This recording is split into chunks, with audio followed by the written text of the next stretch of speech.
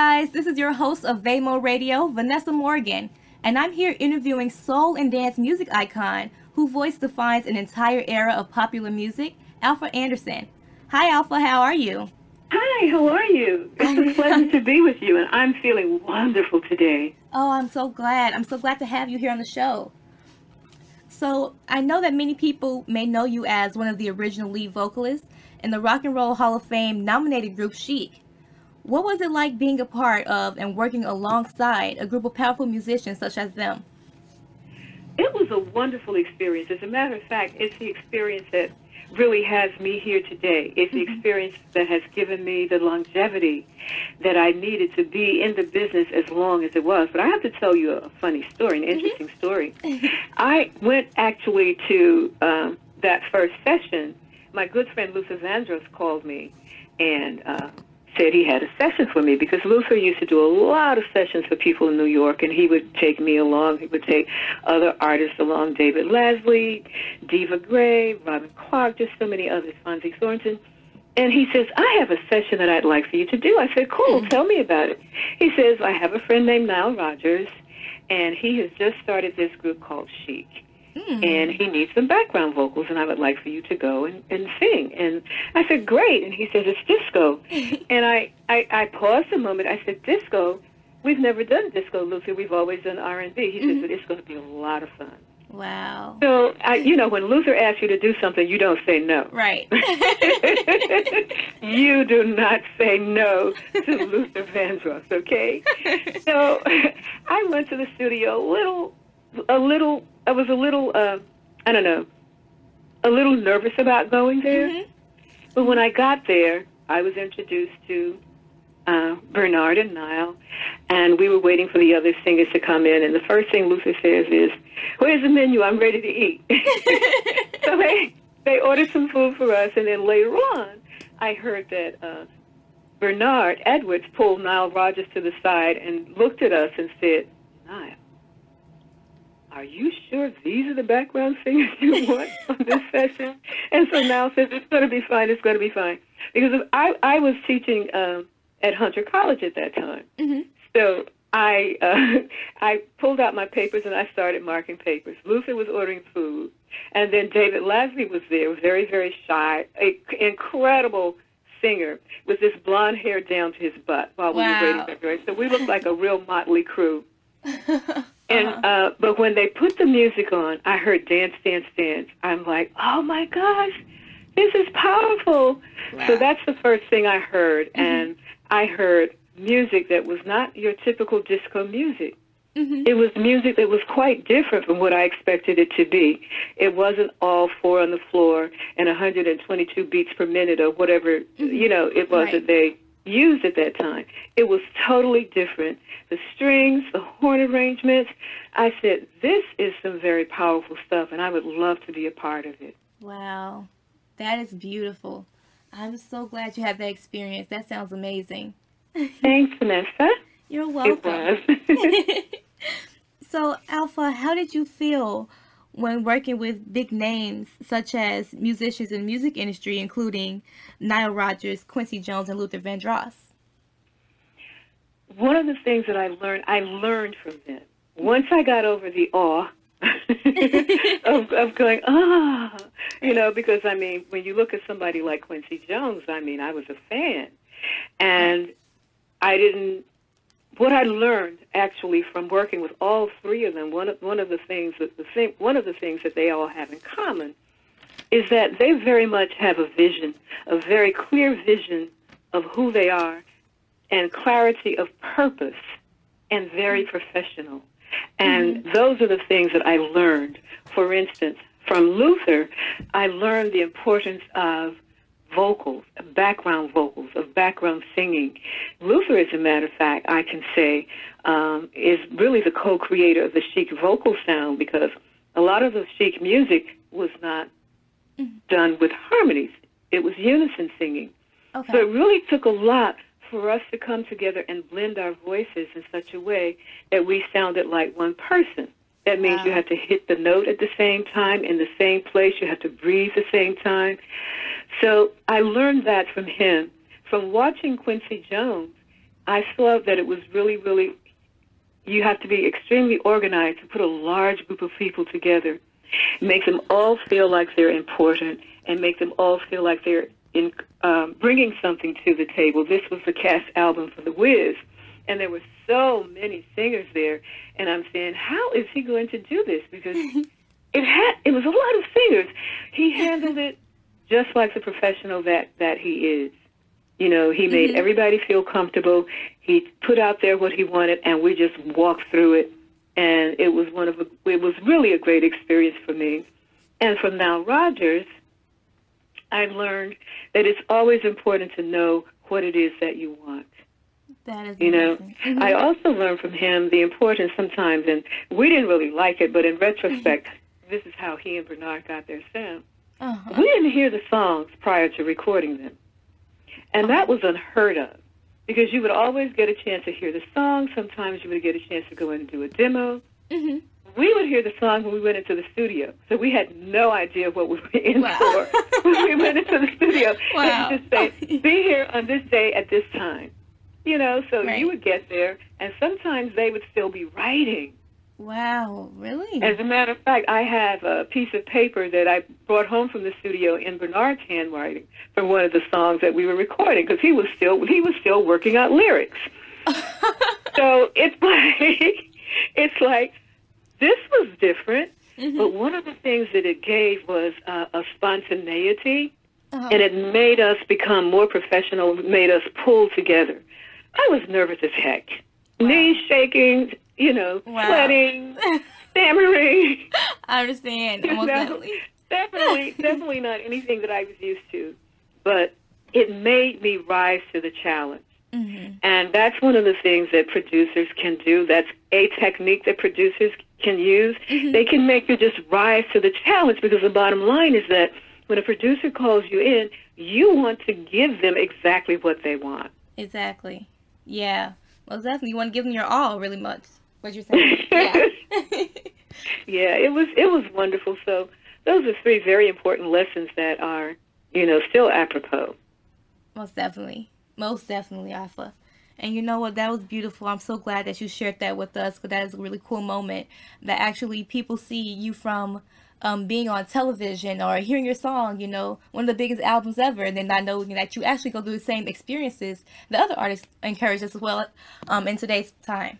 Oh, absolutely. You know, someone said, I can't remember who, but they said that when you're nervous, it means that you still have respect for your audience. Most definitely, yeah. And you really want to do the best job that you can do, and you just learn how to channel that stuff. My knees don't knock as much as they used to. But I still get very, very nervous until I get out there and those first notes are out. Or that first, you know, I say something, then I get into it, then I flow into it. And as a matter of fact, at my last show, I just admitted it. You know, my CD release party, I said, you know what, guys, I have a confession to make. And somebody said, no! And then everybody, they went, because I know they thought they were going to hear some dirt. But I said, I am so nervous right now. It's been so long since I've been on stage. You know, I'm just really, really nervous. But what that did was that it made me real for them, and that's what they were telling me. It made me appear like a real person to them. Yeah. And that just helped them to, like, then they really started pulling for me and then giving me all of that energy and all that love, and I was able to become a part of that energy and give it back to them. So most definitely, being vulnerable and being honest and truthful is really important. It is. To an artist, because the audience picks up on that.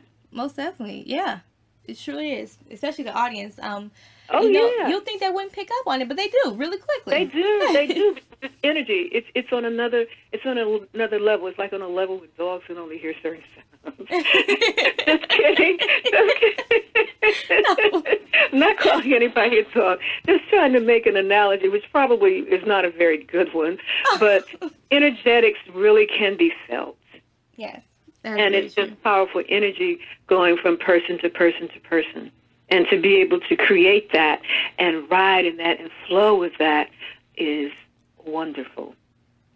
That is beautiful, Alpha. And all right, we're going to take a quick break with the interview from music icon Alfa Anderson. And we'll be back shortly here on VaMo Radio. Freak out. You freak, say chic. Freak out. Freak out. You freak, say chic. Freak out. Have you heard about the new dance craze? Listen to us, I'm sure you'll be amazed. Big fun to be had by everyone. It's up to you, surely can be done. Young and old are doing it, I'm told. Just one try, and you too will be sold.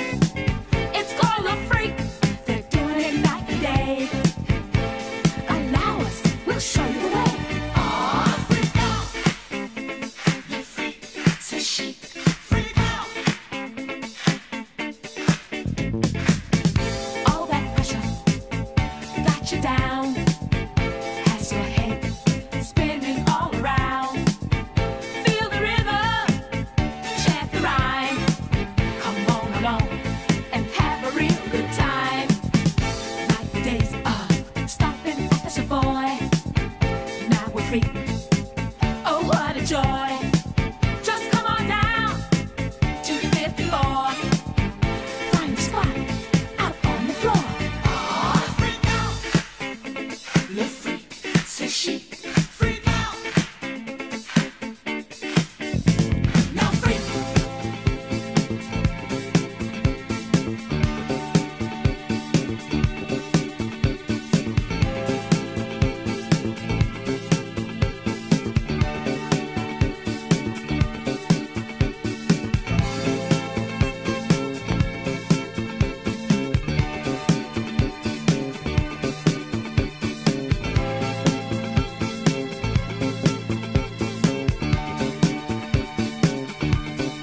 I said freak.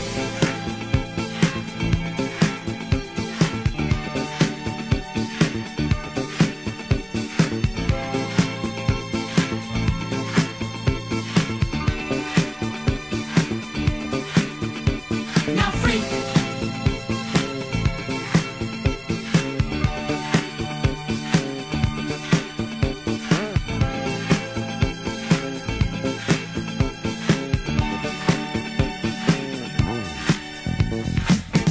All that pressure got you down, has your head spinning all around. Feel the rhythm, chant the rhyme. Come on along and have a real good time. Like the days of stomping at the Savoy. Now we're free. Oh, what a joy. Just come on down to the 54. Find a spot out on the floor. Freak out. Le freak, c'est chic. Freak out. Freak out. Le freak, c'est chic. Freak out. Freak out. Le freak, c'est chic. Freak out.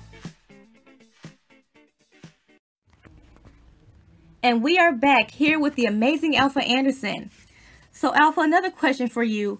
So I know you had a lot of outstanding credentials and projects that you worked on, including the soundtrack with The Wiz that you mentioned earlier, as well as joining Chic on tour. Can you share your experiences and a process that you encountered during that time? Oh, those experiences sort of helped make me who I am today. The preparation, the rehearsal, Wow. the clothes, the hair, the makeup, you know, but always making sure that you go out and you give your best. One of the things that when I worked with Luther, and he used to say this, and it was so true. He says, "Look, we don't mess with your ticket money." Right. You know, because you respect the people who take their time out and take their money and come to support you. And that was one of the things that I really, really loved when I was on the road with Chic, because we were named Chic and because we had a different type of fashion aesthetic, you know, we didn't really want to do costumes. We really wanted to wear designer clothes on stage. And it just warmed my heart when we would go out to places and the audience that came to our concerts dressed, you could tell that they put on their best to come to the concert. I appreciated that. That's the way they honored us. And I was very, very humbled by that. And the other thing that I loved about Chic is that we brought people together. It was a very unifying thing. You know, it was for me an experience to see black people and white people and Latino people and Asian people and old people and young people and gay people and straight people all in there singing our songs, cheering us on, and loving each other, you know, heart to heart. That was one of the most powerful things that I experienced in my life. Because music is divine. Most definitely. And it does bring people together. So that experience, over and beyond the fact that I could get dressed up and put on these great clothes, but that I could sing and people could respond and they could feel that power. Oh, yeah, most definitely. I actually know a couple of people who have actually united from different races and different backgrounds over the music of Chic, which is actually amazing. I thought was beautiful when I seen it coming together. It was amazing. I'm like, wow, these people are very powerful. And it's just great how you can have such a great impact on people, you know, just everyday people. Right, and you don't even know it. Yeah. At the beginning, you don't know it because it's not like you can sit down and say, okay, I'm going to write a song that's going to bring everybody together. Right. I wish it were so. Right. I wish it were so, because I'd be writing now. But you do what you do, and you do what you do with love and passion, with honesty and truth and sincerity, and it strikes a chord with other people who are looking for that. You know, when I went to, we lost an icon a couple of years ago, Nicholas Ashford, who is one part of the songwriting and performing duo Ashford and Simpson. Went to his memorial service, and one of the things someone said, because Nick wrote powerful lyrics, and he said Nick wrote lyrics that were so powerful and so personal that I actually thought that I had written them. Oh, wow. Oh, wow. That's amazing. That is. That's beautiful. You know, Alpha, I know actually as being an artist with such a big name as yourself that it can be kind of challenging. So can you tell us, what do you feel are the challenges that you face being such a well-known icon in the music industry? Well, you know, that's an interesting question, because what I'm finding is that my voice is known more than my name or my face. You know, that's interesting, because we did these songs so long ago, before many people were even born. Right. Before many people were born, Vanessa. Don't give away ages now. But the songs still are heard all the time, so the songs are constantly being reintroduced to new people, to new generations of people. And of course, Nile Rodgers and Chic are currently touring, and they are awesome. They're absolutely fabulous. And they have two singers with them, Falami and Kim, who are working with Nile, and the band is wonderful, and I love them. They are wonderful. Before them, there was Silver and some others. So they don't recognize my face so much and my name as being a part of it, but when they hear my voice. So that's somewhat of a challenge, you know. And the other thing, of course, is ageism. Yeah. You know, there's so many isms, you know, but ageism happens to be one of them. And yes, I'm a woman of a certain age, and I'm very happy about that. But I really understand. I've gotten to the point to understand that goddesses never age, and that you want to grow older. You want to add years to your life, but you don't want to be aged. You don't want to be decrepit. You don't want to be bowed down by it. You want to be able to age gracefully and appropriately. Yeah. And that's what I strive to do, you know, in my life. So, you know, if there are any challenges, so I can't do what I used to do. You know, I can do it differently. Yeah, it's true. I have to do it differently. So, yeah, the things I used to do when I was younger, I can't do them the same way, but my voice is still intact, and my body's still intact physically. I'm not talking, I mean, health-wise, I'm not talking about how I look. We all got a little bit. We're a little thicker than we. I know, We're a right? little bigger than we used to be. Oh, Alpha, you are hilarious. Oh my gosh. Alpha, actually, as you were saying, ageism, I do believe that is true, and as well as I believe in the music industry, we need to understand also that with age comes more wisdom in our lives, and you become actually not just wisdom in general, but also with music-wise. Actually, things that you used to do actually becomes ways that you can improve yourself, which is beautiful. And I'm glad that you actually mentioned that to the audience so people can understand how to promote themselves as well as introducing themselves as a new version of themselves. Not the same version, but continuing on. Which I love that. So that is beautiful. Yes.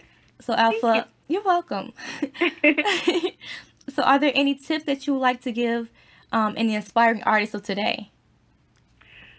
Oh, that's an interesting one. I think one of the things that I would say is be true to who you are.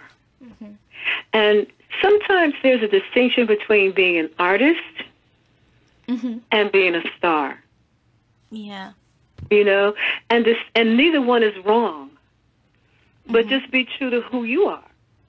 If you want to be a star, then prepare yourself to walk that path. If you want to be an artist, prepare yourself to walk that path. Understand that most times artists don't fare quite as well in the popular culture. Mm-hmm. But in the end, just be true to who you are and prepare for what you want to be. You know, practice your craft. I still take voice lessons. Wow. Because I think it's really, really important for me to do that, to keep my voice intact.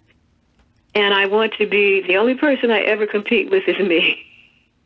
So I try to be a better version of what I was before. Mm-hmm. So write and understand the business, but be very true to what does your heart say? What are you passionate about? And just follow that, because understand that it is a lot of hard work. No matter which path you take, there will always be challenges with everything, and it is hard work. And our job is to go up there and make it look like it's easy. Exactly. And take people outside of themselves for a moment and unite on a different plane. Take care of yourself physically. You know, a lot of people get into the aura of what they think an artist is all about. Right. But you can't do the things that you do if you're not taking care of yourself. Exactly. You've got to eat a certain way. You've got to exercise. You've got to do all the things that make you be good. Now, all the hype that goes around it, all the press that goes around it, I don't believe half the things people say that people do on their off times. Mm-hmm. You know? Yeah. Not if you're serious. Not if you're a serious artist. Exactly.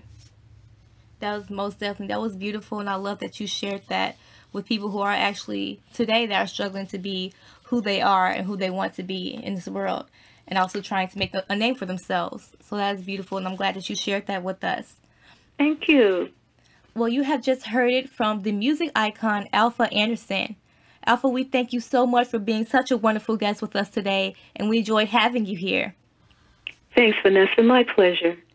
My pleasure. I always love sharing my story, and I love what Pose is doing in providing a platform for all of us independent artists, people who are out there that are not signed, but who still feel passionate about what you do and love what you do and just want to do it and do it and do it, which is where we are right now. Thank you so much, Alpha. Is there anything you'd like to say to your fans before you go? Yes, I'd just like to thank you so much for your support. I did a CD, my first solo CD, called Music from My Heart. It definitely does come from my heart. And one of the songs that I wrote that's my single now is called Perfectly Chic. It's been remixed by Ramit Records. And shout out to Ramit Records and shout out to Nene Music for making this interview possible. pick it up, pick it up, pick it up. You can get my CD on CD Baby and other digital platforms if you, because I know you guys don't do CDs. You can tell how old school I am. I actually made a CD. But you can download it, and you can download it from the other platforms. And if you want to be in touch with me, you can check out my website. It's www.officialalphaanderson.com, or on Facebook, Alfa Anderson, former Lady of Chic. My Twitter handle is @AlphaKAnderson. I would love to hear from you. Again, you guys, this has been music icon Alfa Anderson, and also check out her newest release, Perfectly Chic, out now on CD Baby and most retail stores out there today online. This has been an interview with soul and dance music icon Alfa Anderson with your host of VaMo Radio, Vanessa Morgan. Signing off.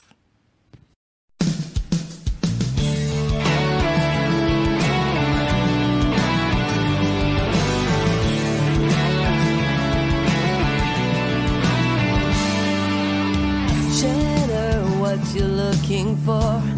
Another day is almost here. Until the day at least you will say it's like the end of time. When I know it come to me,